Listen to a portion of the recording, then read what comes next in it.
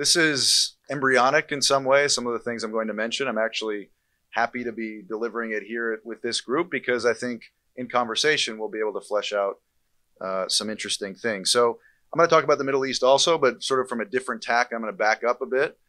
I want to talk about Jewish-Christian alliance on and in the Middle East. But I want to take the conversation beyond just the geopolitical situation of today in 2016. Although I do a lot of work on Christian Zionism, I don't want to talk about Christian Zionism. I don't want to talk about the Iran deal or efforts to repeal it or any other historically contingent initiative that seems ripe for Jewish-Christian collaboration. Those things are really important to me and I think to most people in the room, but I think that in some way they're derivative or should be derivative of something deeper. I want to talk about something much bigger. I want to talk about the future of nothing less than Western civilization, or as I prefer to call it, Hebraic civilization, and I'll come back to that in a bit. I want to talk specifically about cultural alliance. I saw, Jeff, on your survey, one of the boxes you can check is cultural alliance, and that's the box that I'm going to check, just so you know. And by that I mean a program by which traditional Jews and Christians can partner in a long-term spiritual and cultural project to revive and reinvigorate the West, and talk about how that project can have deep ramifications for the Middle East and the people who live there. So I'll be accused of being overly ambitious and provocative, possibly impractical, and that's fine. But the way I see it, at least if Yoram's to believe last night in your remarks, this is the place to think big and to lay out some vision. And after all, we're talking about Jews and Christians and Judaism and Christianity. These are big things in and of themselves, and I think the conversation should be relatively timeless. And I think really there should be a question mark at the end of the title of this conference, Christian-Jewish Alliance, question mark. You know, the idea that there's something essential that connects our two communities beyond mere alignment of current interests is not necessarily intuitive. And I think that it needs to be explored. You know, are we talking about some sort of the enemy of my enemy is my friend alliance, or is this based on something deeper? So I'll just make a few points and we can talk. So the first point I'll make is that civilizations matter and not just nations. Now, we're talking a lot about nationalism, and of course we're witnessing a surge of national feeling around the world, and I think many of us are pleased with it. We see it as a positive development, and we watch with joy as peoples are snatching their traditional identities from the jaws of cosmopolitanism. But there's also a danger of embarking on a project of nationalism without considering a larger project of civilization. Of course, as some people mentioned this morning, there's a danger of elevating the nation to an end in and of itself rather than a means. And as important as national identity is, and the affirmation of that identity as inherently moral, I would argue that in the long arc of history, civilizations matter much more than nations, and the nations are only good insofar as they advance a greater civilizational vision. And those visions, by my reading, are ultimately cultural. And more specifically, they are spiritual. They're rooted in some shared interpretation of the meaning of life and the cosmos. Now, we conservatives talk a lot about the West, Western civilization, saving the West, preserving the West. We're usually drawing comparisons, usually unfavorable, with other civilizations, usually Islamic. But we don't actually talk a lot about what the West is and what we need to do to make the West better. My second point is that our civilization, Western civilization, is in trouble. Now, people will debate that. Some people say, actually, it's much better than people say. People will look at different metrics to ascertain whether or not they are right in that debate. But I would say, and I think many people agree with me, that in some sense, the West is declining. Now, the states that comprise the West continue to assert military and economic dominance around the world, and I think that's wonderful, and they probably will do so in the near future. But the West, if any of us here agree on anything, I would think it's probably this, that the West has suffered from some kind of wholesale gutting of its essential content. It's been hollowed out. What the West was is not what the West is today. And we've been reduced to these sort of bland calls for freedom, liberty, and democracy. And in a real sense, we've been alienated from our own origins. Now, we in the West, we're not lacking in any sort of material wealth or philosophical concepts or technique. In all of those categories, we are for sure the top dog. We're lacking precisely what made us great to begin with. We lack spirit. We lack spiritual energy. We've forgotten the principles and, in some ways, more importantly, the narrative that made us great. Now, when I say spiritual or spirit, I don't necessarily mean religious, as in sort of a creed or a dogma. I mean sort of the Geist. We've lost the stuff, the spiritual stuff, the transcendent stuff that made us the West. And if the project is recovering that vision, which is what I argue it should be, that process must entail returning to the source, the spiritual source of Western civilization. And what is it?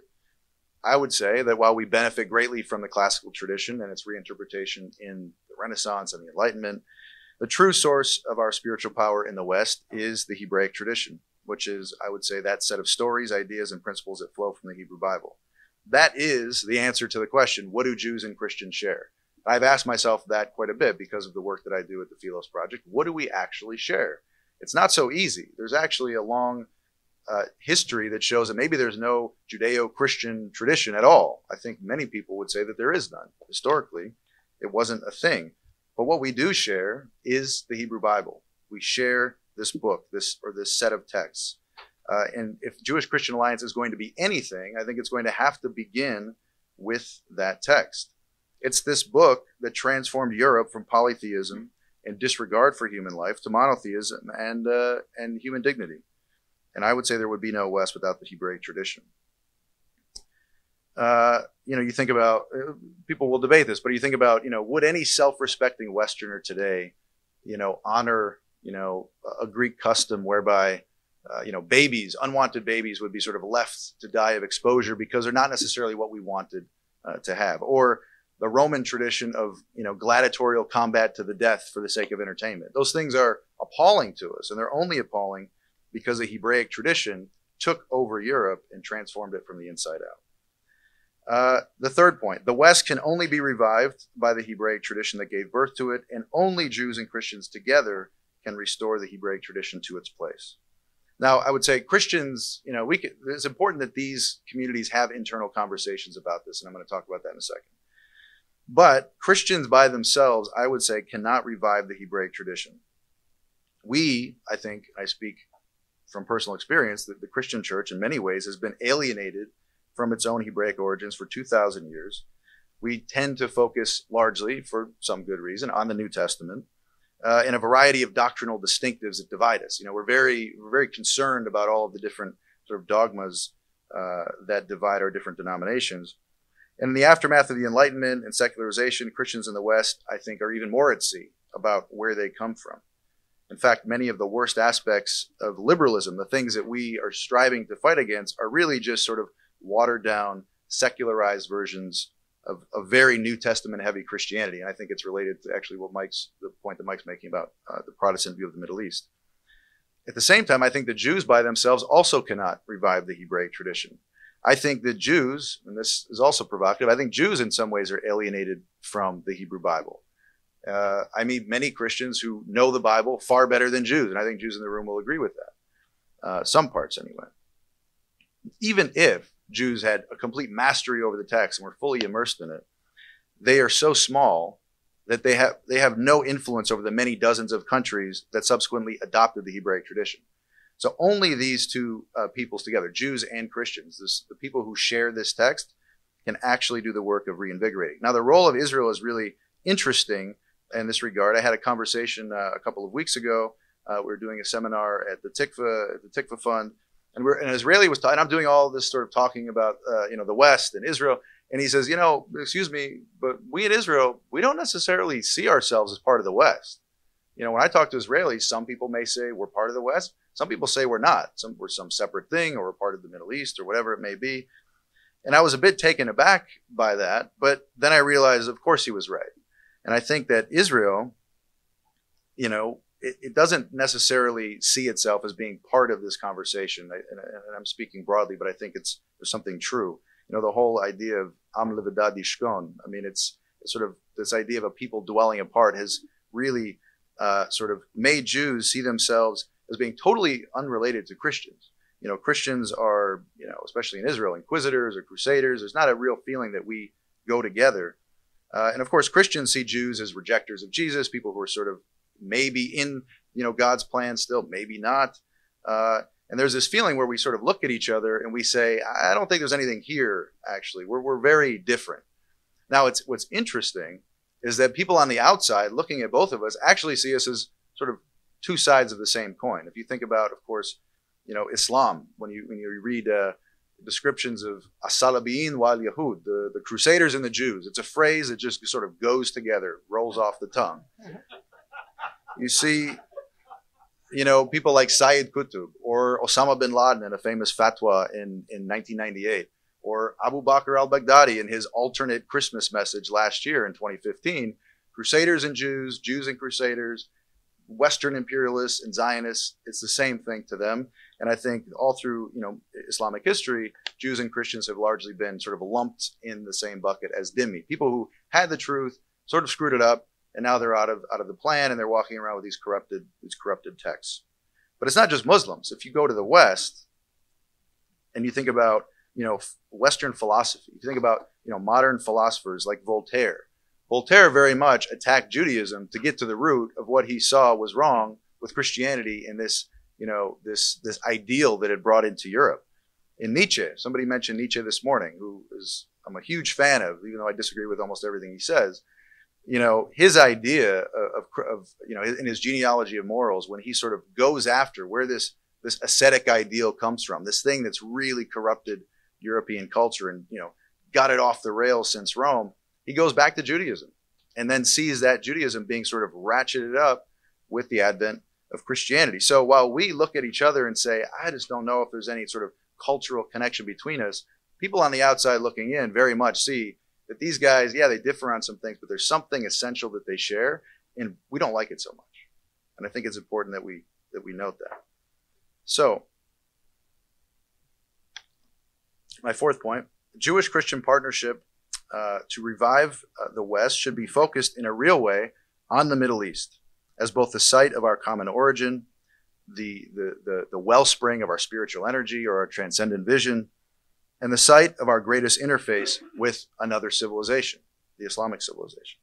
Now, most talk, as I said at the beginning, most talk about Jewish-Christian alliance in the Middle East is a sort of a segue to a speech about Christian Zionism. But I think for me, it's very unsatisfactory if we're talking. That's a different conversation. Jewish-Christian alliance bespeaks something much more. And I think that while Israel has a critical place in this story, the story actually can't start only with Israel. And Christian Zionism must be symptomatic of a deeper cultural connection. I think we need to think broader. And that's why I like the blue sky approach of this conference. It's something we can sort of propose and then talk about together. I think the time has come to build a real civilizational alliance based around our shared Middle Eastern heritage. And we must do it for two reasons. One, like I said, to sort of revive the West by returning to its origins, but also in a much more timely way to preserve and protect our Jewish and Christian friends and family who actually are living in the region today. Now, on the first point, as I said, the Middle East is our shared point of origin. It's also in some way sort of our shared destination teleologically in both of our religions. Our book, our principles, our basic ideas about how the world works all started in the Middle East.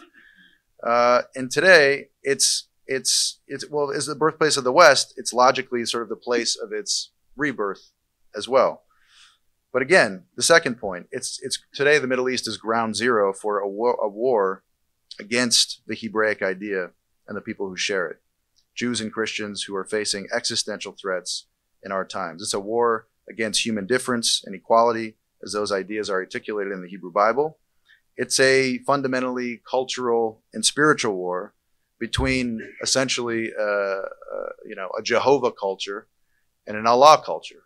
And I think, the gods of a culture have something to do with the way those cultures act. I think it's a cultural war between freedom and determinism, between covenant and submission, between pluralism and supremacism, and the idea of limits and the idea of limitlessness. I think that Jews and Christians need each other in the Middle East today in real time. But you may say the numbers don't add up. If I'm the state of Israel and I'm looking around, there's big powers nearby that need to be dealt with, accommodated, and all of that. There are about 6 million Jews in the Middle East, something like 12 to 15 million Christians. You're talking max 20 million of these Hebraic people in the Middle East. That's like 5% of the Middle East. So what could so small a population ever hope to do in this very hostile region? And in general, what can Jews and Christians actually do together?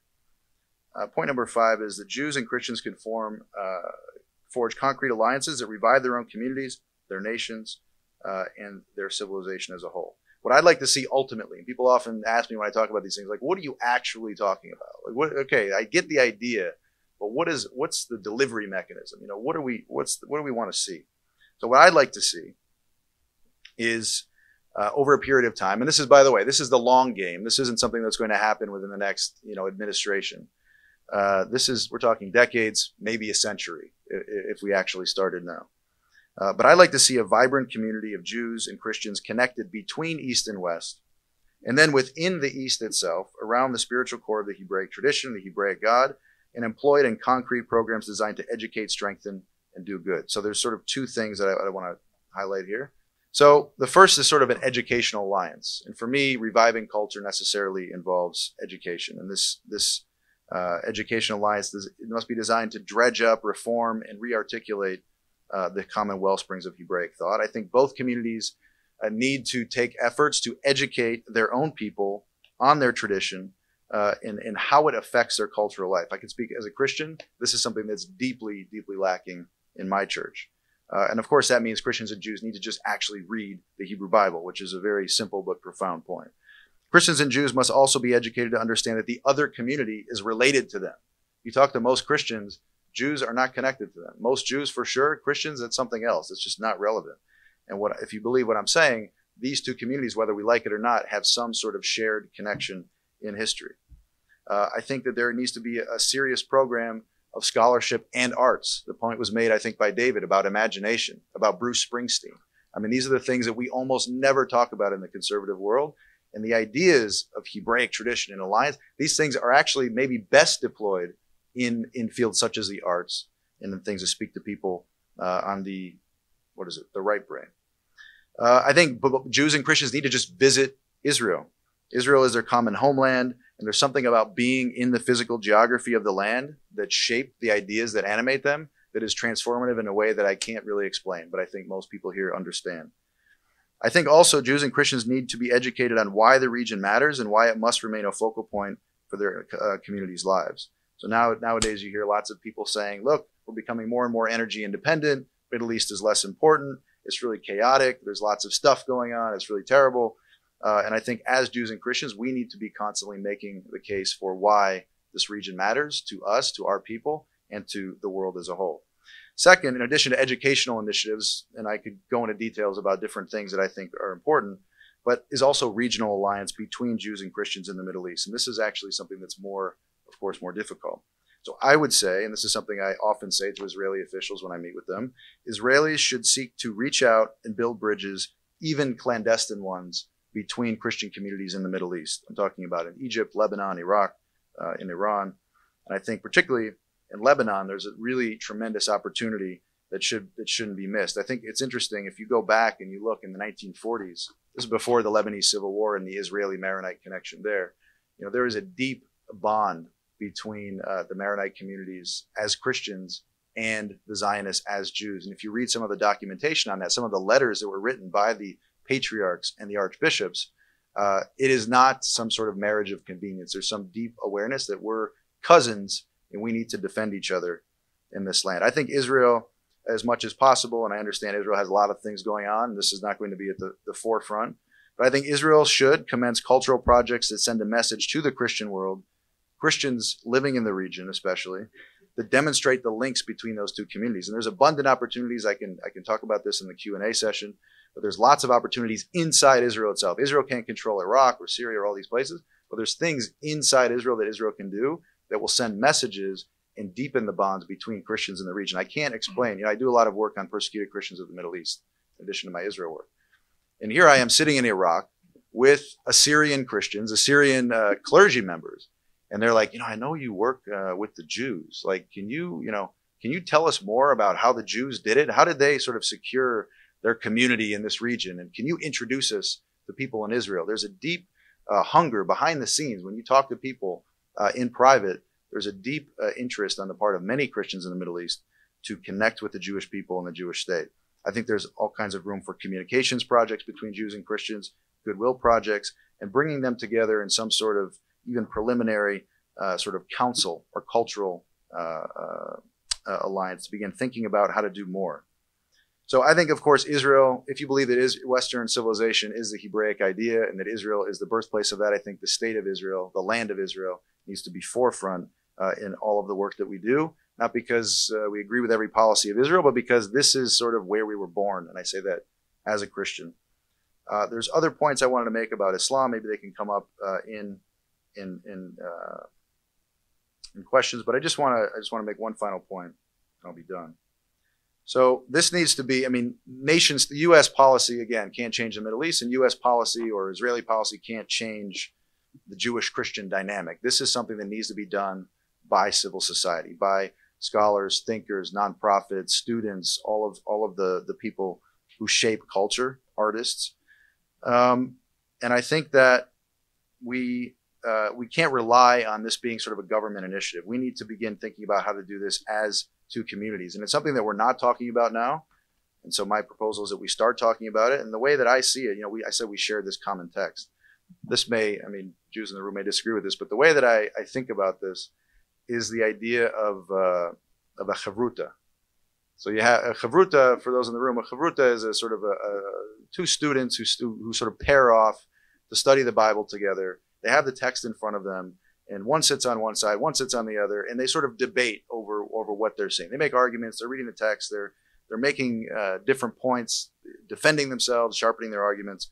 And to me, the idea that we both share a common text and we deeply disagree over what we think that text is saying really shows a deeper relationship that reminds me of a chavruta. And I think that, you look at, two people, they're arguing over what the text means, but nobody's disagreeing that the text is fundamentally important, and that while the answers may be elusive, they're somewhere in there. They're somewhere in this shared text. And it's interesting to me that chavruta, actually the root of the word, just means friendship. And I think that's really where this whole thing needs to go. An idea of respect, admiration, trust. We're far from that. I think we need to get there. But the idea of friendship is very much something I try to capture in the name of my organization. Philos is Greek for friend. And so as we embark on this sort of program, if we're just doing it on sort of conservative values and Edmund Burke and all of this, I think this should then be just a conservative alliance. And maybe, conservative Muslims should be sitting here in the room. If it's actually a Jewish-Christian alliance, we need to think about what is Jewish and Christian about it. And if it is the Hebraic text, and if it is this tradition that we both share, what do we do with it? I think we need to educate ourselves on it. We need to elevate it. We need to reinvigorate it. And I think that time is of the essence. Thank you.